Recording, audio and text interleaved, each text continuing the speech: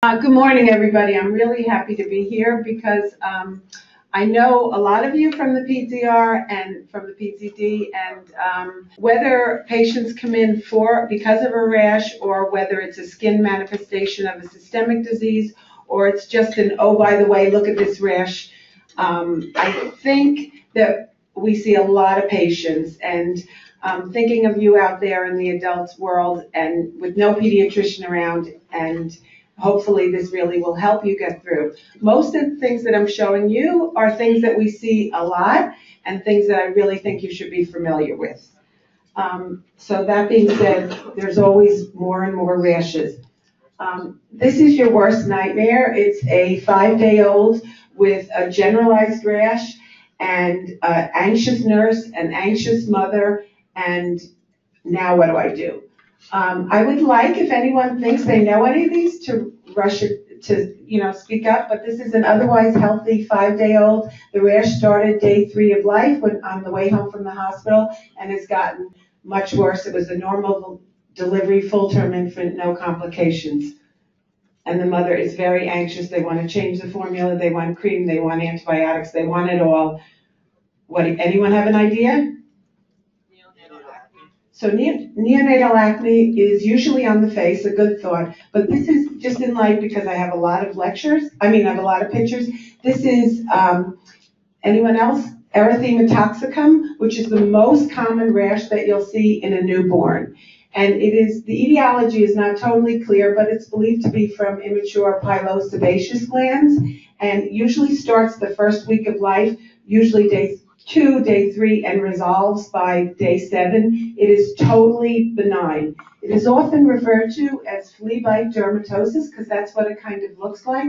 They're papules or pustules on an erythematous face, usually on the chest, the back, very generalized and very impressive, very scary, totally benign, no medicine, reassurance.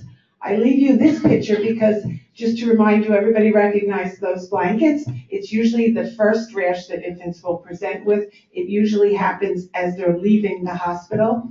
And by the way, there is one company in the whole country that makes all those blankets. It's an American-made company that we should have done that since the 50s. You'll see every newborn with that blanket in the hospital.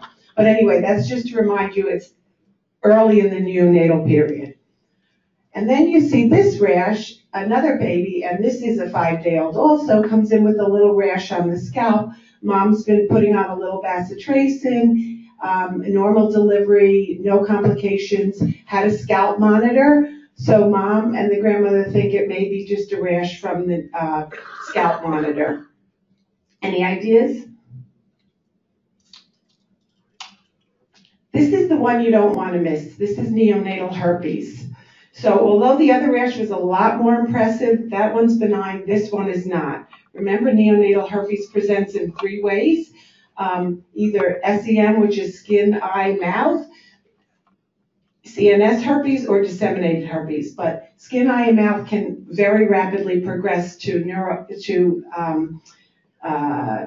CNS herpes or disseminated herpes. So this you have to be very, very vigilant about. This is a child who needs, acute intervention. But remember, 90% of neonatal herpes is perinatally acquired. 10% is prenatally acquired, intrauterine, but rare, and 10% is about postnatally acquired. Either someone has a herpes simplex on their lip and transmits it, but neonatal herpes has a very high morbidity and mortality, and those infants who have it usually have really bad sequelae. So this is one you never want to miss.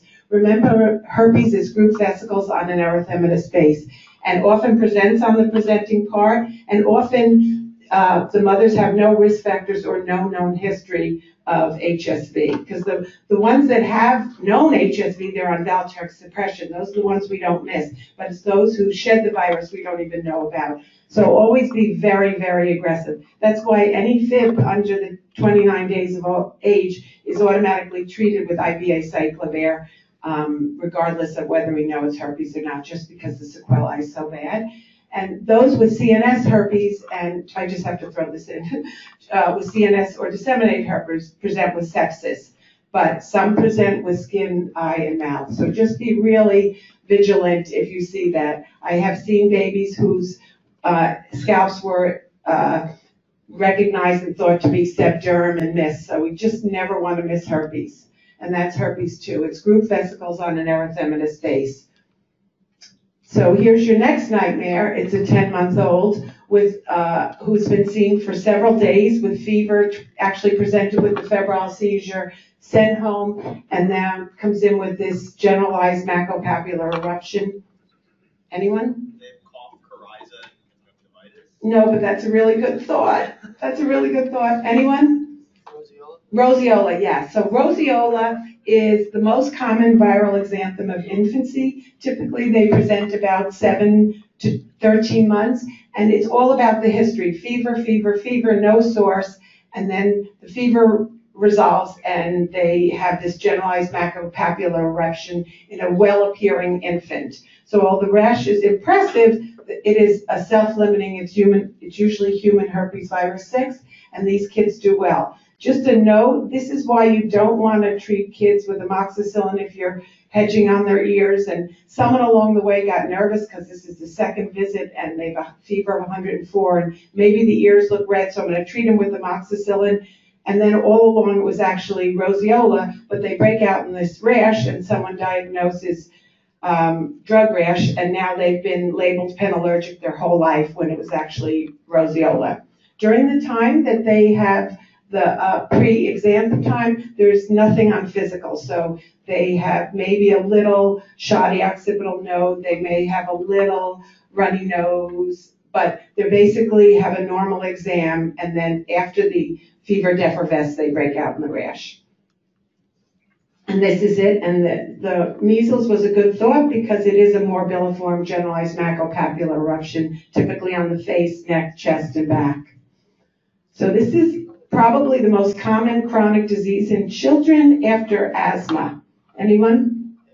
Eczema, right. So just a few clues because eczema can mimic other things. It usually presents around 2 months of age, not neonatal, but early infancy. One little clue is it is not infected, they just get erythematous plaques. The distribution in infants is different than children and adults. In infants, it's typically on their face, their chest, and their extensor surfaces, whereas children are usually on their flexor surfaces, so their antecubital, their popliteal, and adults often have it on their hands and feet. So the distribution is different. And there's something that's always a clue, it's called the headlight sign. Even as bad as this infant's face is, you see there's a real clearing over the nasal area, the philtrum, the nasal bridge. It's usually perfectly clear. And the other area that's usually perfectly clear on a kid who can have horrendous atopic dermatitis, anyone want to guess? The diaper area. It's believed that the moisture of the diaper is sort of a permanent moisturizer to their skin. So their diaper area is clear and their headlight sign is clear, even when it's very generalized. And here you see the same thing, no matter how bad it is. And just one thing about atopic dermatitis, the pruritus is sort of the hallmark of the disease. So kids are miserable. They don't sleep. They rub against the sheets. So we really need to treat this well. I think even pediatricians are not good at treating it. And this is it. It can be quite extensive. And I'll go over treating in a minute. But anyone want to, is this atopic dermatitis? No, it looks a little different. Any ideas? Yeah, so this is sebderm, and the easiest way to remember this is it looks like potato chips, and it really does. Usually, it presents earlier than atopic dermatitis, and usually there's scalp involvement. So usually you'll see what is known as cradle cap, and then it extends to their face. They actually often can have diaper involvement. So this is thought to be associated with yeast and is treated with antifungal cream if you need to treat, as opposed to atopia, which you treat with topical steroids. So you can treat this a little with topical steroids, but the antifungals usually work better. Often if you clear their scalp alone, then their skin will improve. And treating the scalp is just shampooing and leaving Vaseline on and combing it. So people are afraid to touch fontanelles, as you all know, so there's usually a big wad right over the fontanelle. This is typically how you see it in the older kids, as you know. And this is lichenification, and this is just from chronic scratching and rubbing, and nobody should have that. And the reason they have that is because we haven't treated well enough. So just a few little highlights on treating. Don't be afraid to use steroids. You really only need to know three steroids. I know there's this huge chart. All my career, I've really basically used 3. 1% patients have already used and it's not working or they wouldn't have come. It's basically a mommy cream. It does almost nothing. So you need a low, a medium, and a high potency.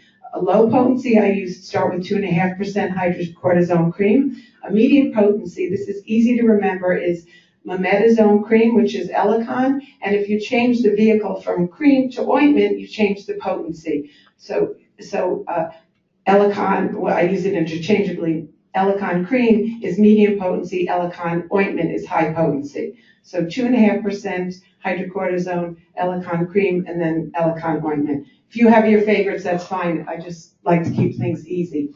But the biggest problem is usually you use too low potency a steroid. The 1% hydrocortisone is the only time I use that is on infants when you have to really use it and it's pretty generalized for it, but there are other low potency options that work a little better like Desinide. But treat them, and there's a 3-minute rule, this is really important, this is for adults too. In the old days they used to tell patients with atopia not to bathe, but they actually should bathe, and baths should be short, 3 minutes, and within 3 minutes of getting out of the shower or tub, they should apply both the topical steroids and the lubricant when the skin is still moist. And really and truly, the true key is moisturizing their skin. Remember, lotions, basically you very rarely should use a lotion. There's a lot of water and it evaporates, it dries the skin more. So you should always either use a cream or an ointment. An ointment has no water in it, so it works better. Patients don't like the greasiness sometimes, but you're always better off with an ointment like Aquaphor. And sometimes CeraVe, which is ceramides, patients do really well. This is nummular eczema. And nummular means coin-like. You see it a lot on the extremities. It's not infection. It's not impetigo. It's just a form of eczema. This, once again, is nummular eczema. And what does it look like? It looks like ringworm, but you see it's more of a plaque rather than raised border central clearing. And if you look around the skin around it, you can say it looks eczematous. You wouldn't have all those lesions if it was ringworm. Ringworm looks like that. Very similar, raised border, central clearing. You don't even need to know this because the parents, this is the one rash they know. My child has ringworm. If they say they have ringworm, they usually do. And just topical antifungal Lotrimin is fine and usually works. Just one word about this. We pride ourselves in not overusing antibiotics, but this is the one thing with patients with atopic disease, they colonize staph. They colonize staph more than most people because their skin is always broken down. So very often it doesn't look classically impetiginized, but staph is an antigen, so it makes their atopia worse. So often when they have a flare, if you give them a short course of Keflex, it actually, as well as increasing the potency of their steroids, they do better. So it's one of the few times I have a low threshold to use oral antibiotics. Sure. I thought impetigo was strep. So impetigo is caused by group A strep or staph. So you have to cover with both. Actually, originally it was more staph, and then in the 50s and 60s was more prominently strep, but now impetigo is more staph. But you do not know, so you cover for both. Thank you. Sure. Anyone knows what it is? Annoying, itchy. Yeah, contact. This is nickel dermatitis. Nickel is in everything. Unless it's gold and silver, every single piece of metal you're wearing or touching has nickel because it's a cheap filler and it's a real allergen. So where you see nickel, you often get dermatitis. And all these patients with it around their abdomen like this is nickel dermatitis. It's the buckle that causes it. So nobody likes to wear elastic, obviously, but elastic pants, that's a no-no. But the buckle will always cause that. You can paint it with clear nail polish. You can wear a shirt under it. There's ways around it. But that is very commonplace that you'll see contact dermatitis. Anyone for this one?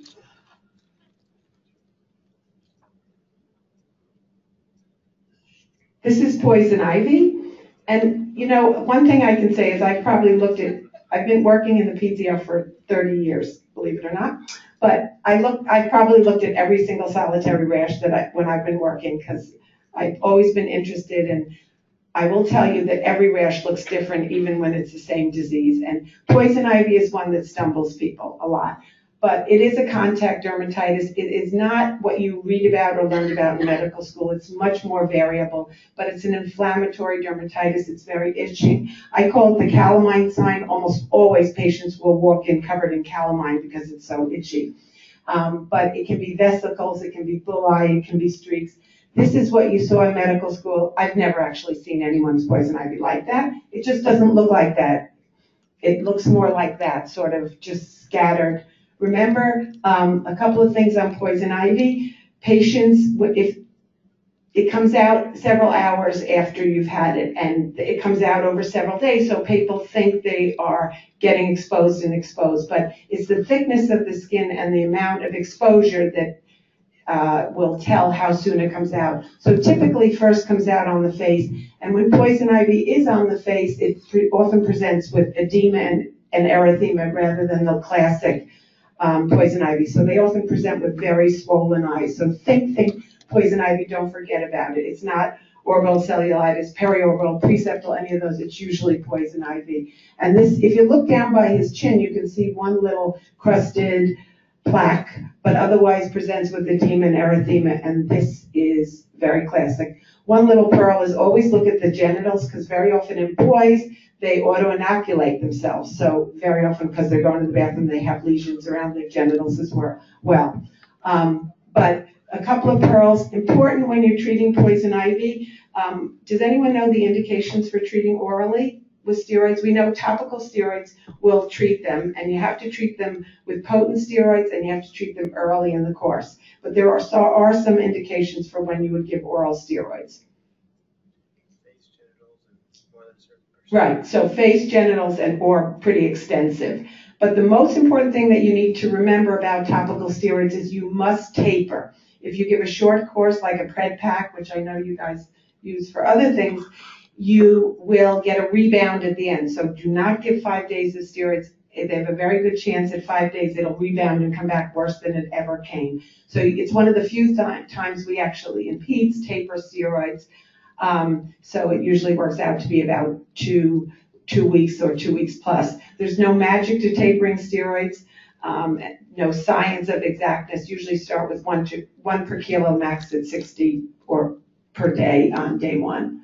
But how long do you take? So tapering, there's no exact science, but if you really start with, say you start with 60 and you cut down, it usually goes at least 2 weeks. 2 weeks or a little more, just because there's no way to taper in less time. So 3 days, 3 days, 3 days, 3 days.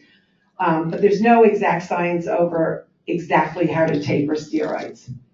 And this is poison ivy. And you see significant edema, especially on the face and the genital. Leaves of 3, stay away from the you'll remember that, but remember it changes with the seasons.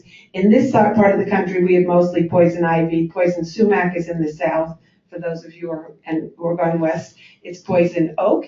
But it is single-handedly the one plant that causes more hypersensitivity reaction than all other plants put together. And 50 to 75% of all patients are sensitive to the resin on the plant. So it's very, very common. So if it's on the face, you said you just treat? If you saw one little scratch, but if it's on the face, genitals, or extensive, you consider oral steroids. Anywhere else, if you use topical steroids early, it will help a lot, but you have to go potent. Once you have a bullous formation or it's really extensive, the topical steroids aren't going to work. The normal course of poison ivy is about 3 weeks. So if you do nothing, it lasts about 3 weeks, and patients are really miserable. And actually, there is a role for calamine lotion. That's the only time you actually need calamine lotion, because it actually dries it up. And it's not antihistamines, or actually people give antihistamines because they're itchy, but it's not a histamine release, so antihistamines don't actually help. The only help they do is sedation, so people sleep better. So I would use a sedating antihistamine like Benadryl as opposed to like Zyrtec. And you use your ointment then, you said you use high potency, so you use your momentum? Yes, I would use an ointment. All right, for a short course. Don't give them too big a bottle of an ointment because actually ointment is effective, so patients love, love, love ointment because it works better and it has the benefit of having an ointment as well. So you do not want them to use it for too long, and of course avoid the genitals and face and the axilla. One of the EM patients in me had this patient, or EM patient had this patient and I was with them. Anyone know what this is? I can't remember who it was, but anyone want to guess what this is? This has been going on for several weeks. They've gone to many different places, treated with impetigo. Scabies, right. I just want to say that because scabies in babies is different than scabies in adults. It's much more inflammatory, much more pustular. It's different. And scabies in babies is common because the two ways you transmit scabies most commonly are sexual contact, close bed contact, and mother to infant. So we see it a lot in infancy and it gets missed. It gets missed till it gets really bad and then it's obvious. But it is much more inflammatory, much more pustular in infants, and babies get it on their head as opposed to adults, which you never usually see from the neck down. But the burrows that you see are uncommon. It's another one of those things that you learn, but you don't have to see burrows to know it's scabies. It's just an added help. But that's scabies. Scabies in the beginning, the rash is disproportionate to the itching. So they might have this little rash, but they'll tell you the itching is driving me crazy. I'm so, so itchy. So if anything is ever super, super itchy, always have that in the back of your mind. But it starts as very nondescript papules. So here you see a burrow because it's on the wrist, but a lot of times this is scabies. And you'll see their skin is really red and excoriated despite the fact that the rash looks like absolutely nothing. But when you are looking for the burrows, they tend to burrow only on the hands and wrist, and the rest is where you get the rash. So you may see it other places, but commonly you won't. And this is it. So just be very, very suspicious. All right, this is a diaper rash. Mom's been applying cornstarch, baby, Decidin, everything, and it's not going away.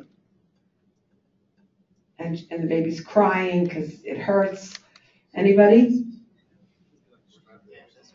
So strep is always a good guess. This is Candida, all right? Candida diaper dermatitis. Any dermatitis that is there for more than 3 or 4 days will have overgrowth of Candida. And the easy way that you can remember this, I hope, is it's fire engine red. It's redder than any other diaper rash. It's very well marginated, and you see satellite lesions in the periphery. You do want to treat this.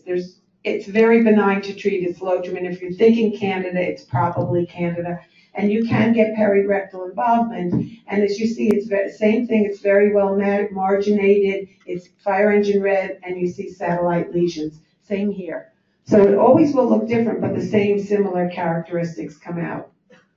Okay, anyone for this one? That's impetigo, yes. Common around the mouth, common in young children, 2 to 5, 6 years old. This is classic impetigo with the honey-crusted cover for group A strep and staph. Not commonly MRSA, it's usually MSSA. So what would you treat with?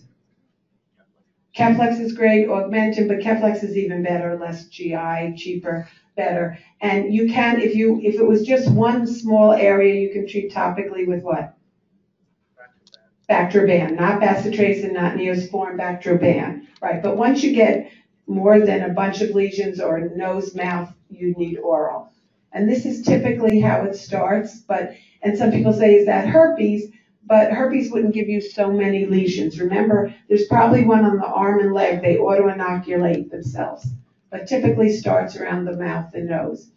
This is bullous impetigo, which you don't treat any differently. It's a little more commonly staph, but the lesions themselves are not the classic honey-crusted. They're more bullous, and then the roof sort of falls off and they dry out and crust. But think impetigo, and they need to be treated for 7 to 10 days.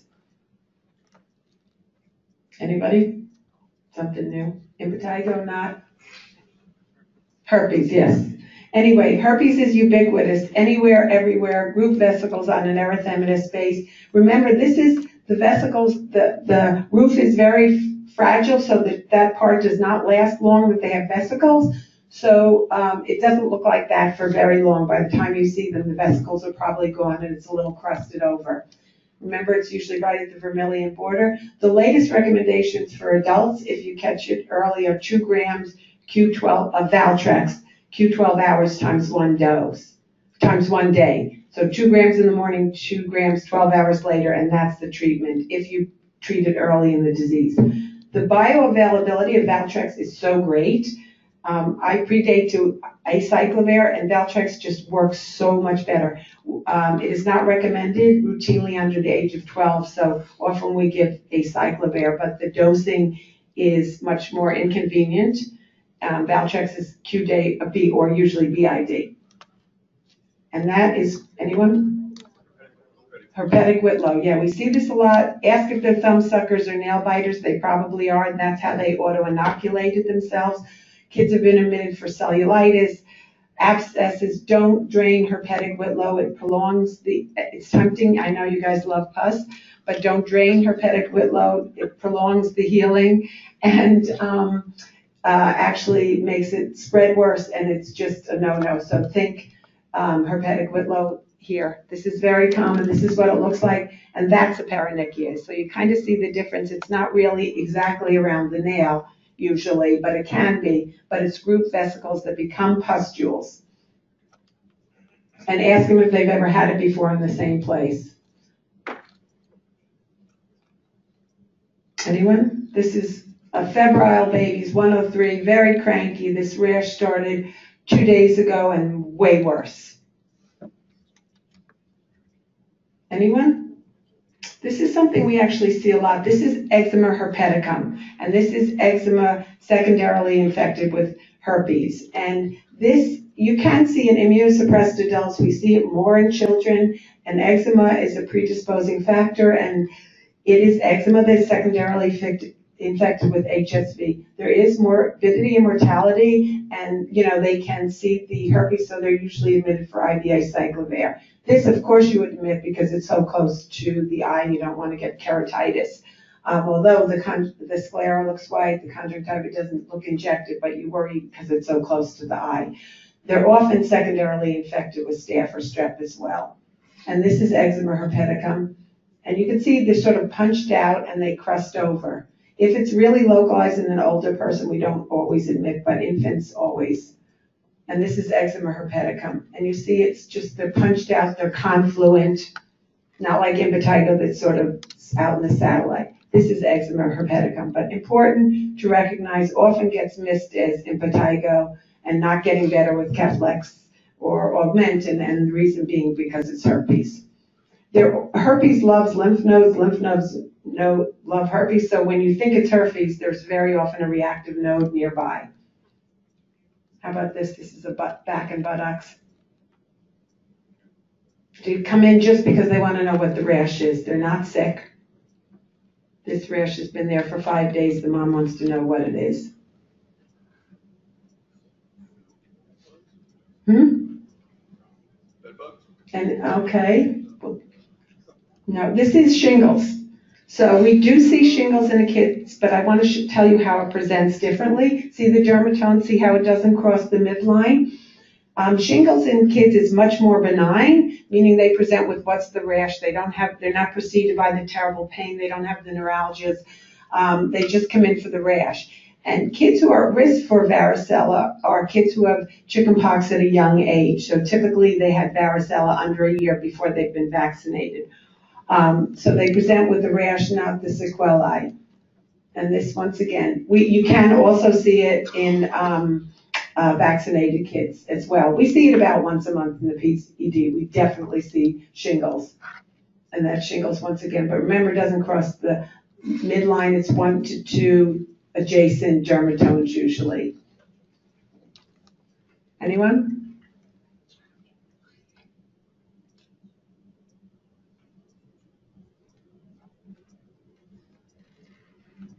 Here's the one you don't want to miss.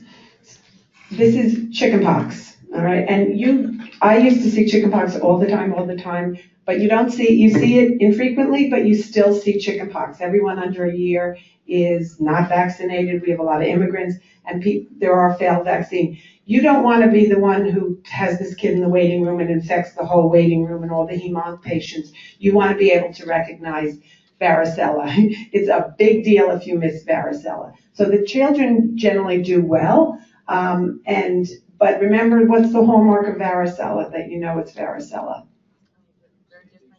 Right, so they're lesions at different stages. They will not be all vesicles. They will not all be papules. They will not all be crusted over. They're lesions at different stages.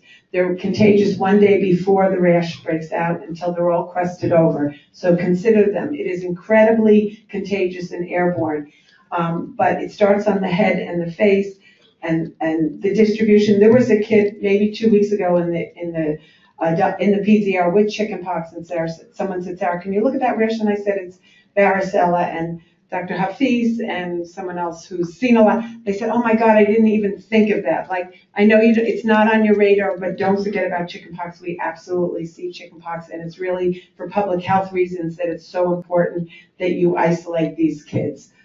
We used to see them, so many of them, that we would not even bring them into ER. We would see them in the ambulance bay. We would bring an otoscope out there and stethoscope, examine them, write their prescriptions in those days, and send them on their way so they didn't bring this infectious airborne disease into the ER. But we had the privilege of knowing what varicella looks like. But just be suspicious. It starts as a tiny little vesicle. Even one vesicle, until proven otherwise, is the beginning of chickenpox.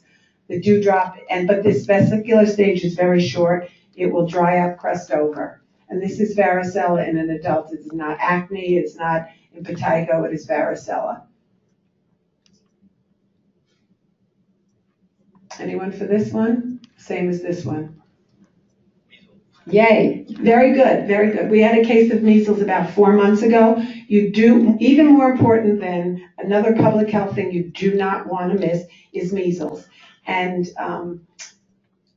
measles, the first vaccine is at 12 months, and in 1989 there was a very big measles epidemic, and in vaccinated children, that's when they realized that one vaccine isn't enough, so they get their second MMR at 4 to 6 years. So, and yes, we have a lot of immigrants, and there is measles, but measles is so airborne that 90% of people who are exposed will get, if they're susceptible, will get the disease.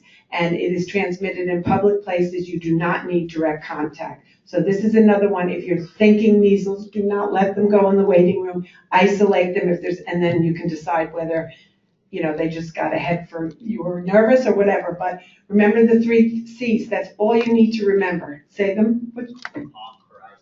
Conjunctivitis. And kids with measles look sick, unlike the kid with roseola who looks totally well. When you have measles, you get the rash at the height of the fever. So those kids are 104, 105.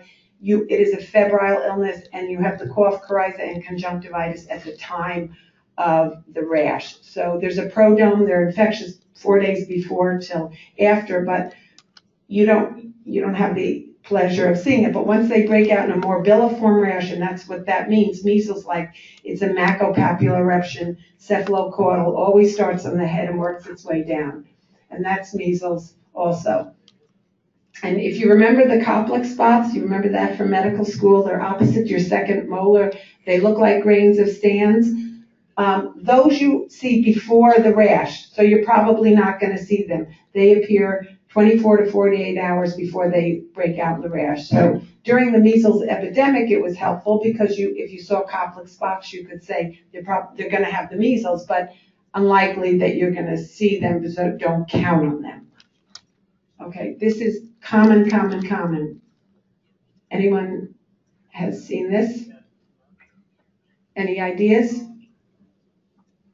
This is primary herpetic gingivostomatitis, right? This is not Coxsackie. There's gingiva involvement, there's stoma involvement. It's a primary herpes infection, very, very common, miserable. The normal course of herpes is about 2 weeks and causes tongue bleeding and won't drink and fever and misery. And if you treat it really early, if you see it really early in the illness, there is some literature on treating with POA cyclovir and to maybe shorten the course and lessen the illness. These kids probably will come to the ER 3 times during the course of the illness, so you should know it. Anyone seen that yet? I promise you will, I promise. What do you treat with?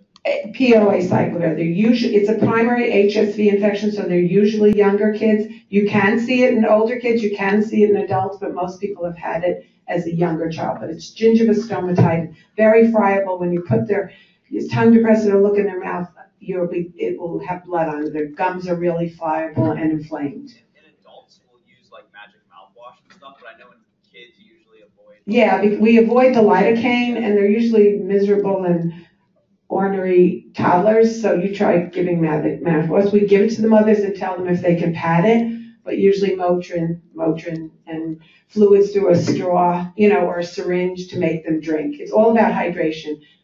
That's really what it's about, and comfort. Anyone seen this? A very fine rash. I'm sure if they were in the PZR, I would have shown some of you.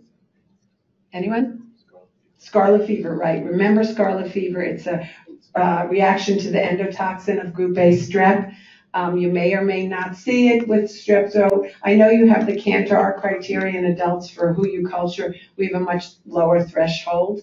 But it makes diagnosing strep throat much easier for all of you. You may or may not have a sore throat. They may present with just the rash.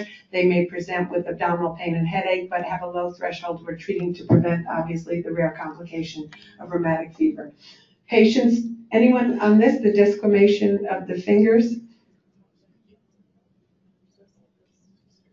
Post-strep, yeah, so you see it after strep. So the patients might present with just the desquamation. Chances are they just had strep, or culture them for strep, or sometimes we would even just treat them for strep.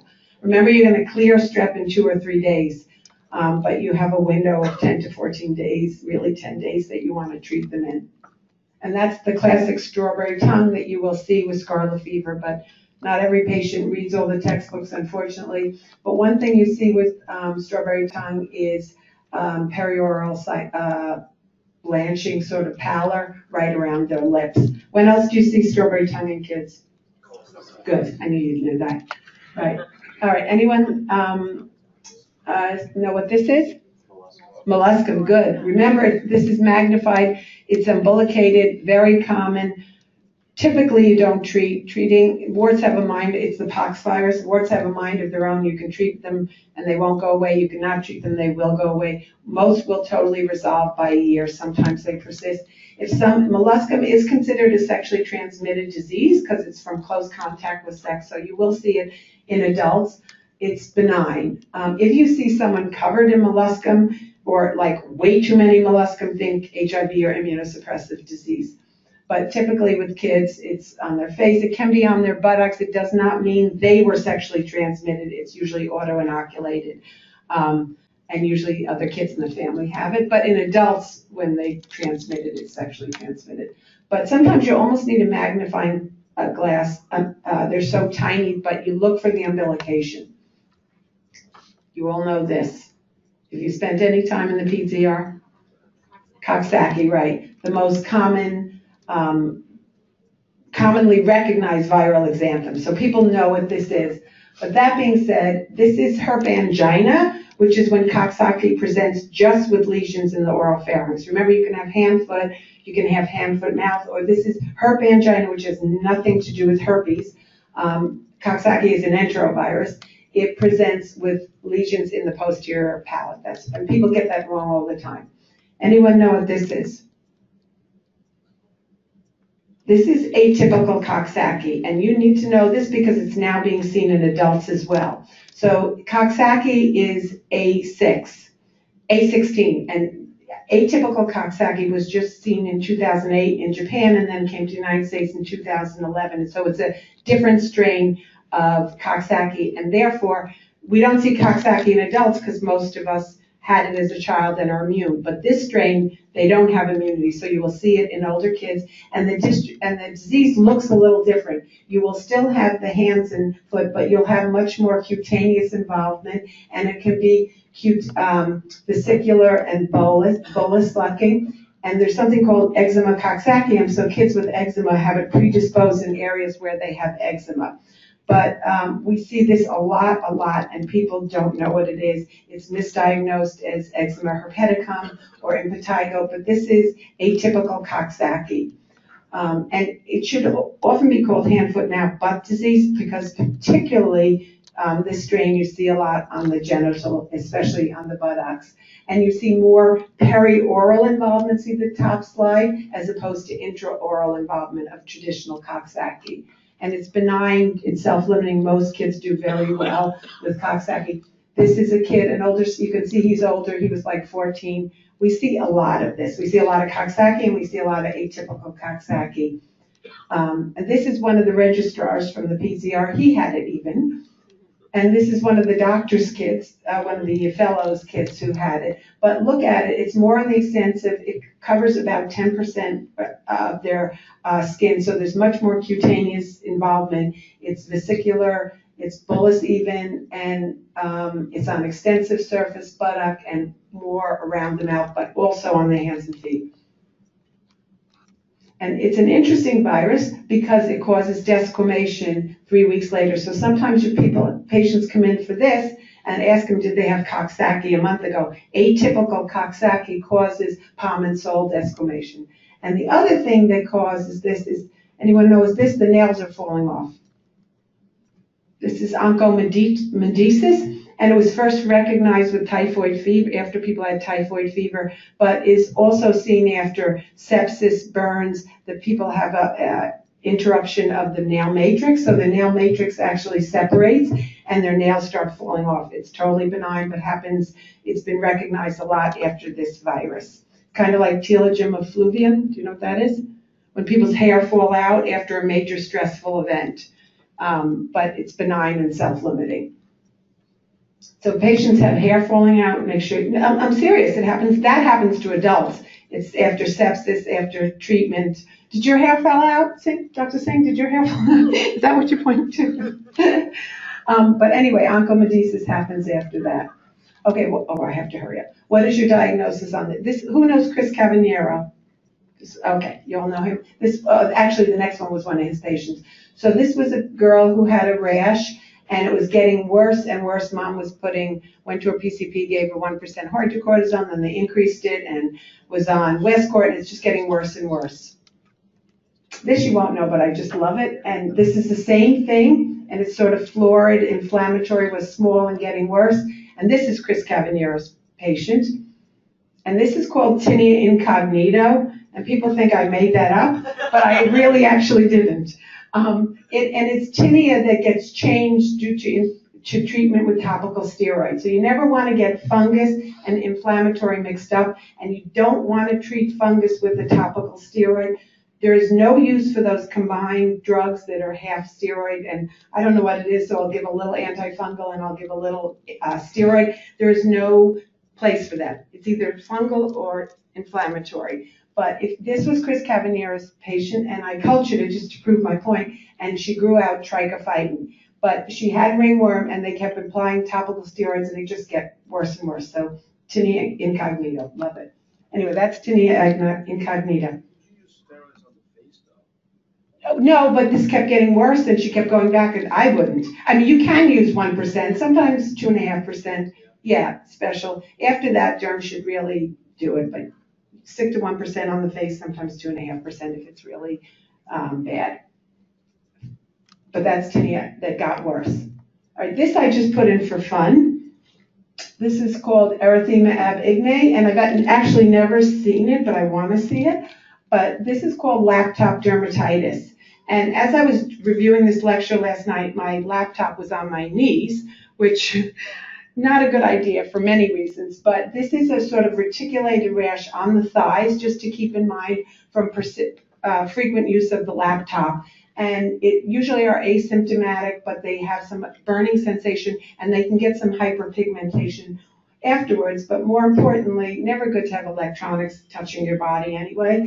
It's been associated, there's some question about with squamous cell carcinoma and spermatogenesis. So never a good to put your laptop on your lap. although and that's another picture of it, and that's another picture. But just to think about, it's very reticulated, macular. Anyone, you got to get this. Tinea capitis, just a couple of things. You know this has to be treated orally. It has to be treated orally with griseofulvin for 6 to 8 weeks. All right, no, Selsun Blue will, any antifungal shampoo will prevent shedding, but does not treat. You must treat orally. First line is griseofulvin for kids. As I said, I know you guys love abscesses, so you are dying to drain this, but anyone know what this is? Do you remember? Carry on. Very good, very good. So this is an inflammatory response to the tinea. It is treated the same way tinea is treated, and do not IND this.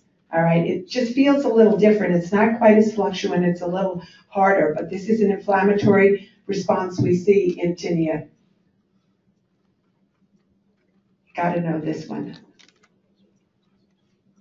Bed bugs, right? The resurgence of bed bugs. So bed bugs and scabies shouldn't get confused because they present very differently, but people wake up. Don't forget they're nocturnal biters. People wake up with the bites.